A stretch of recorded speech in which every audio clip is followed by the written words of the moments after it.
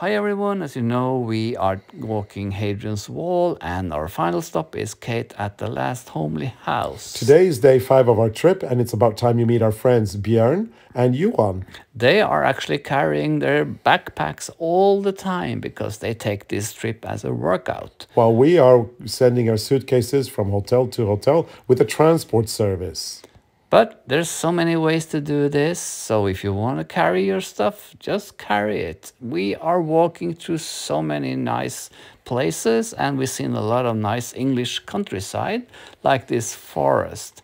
And Carlos, today you got your first scone. Yes, I've been dreaming of a good scone. There haven't been many available, but finally today, yum!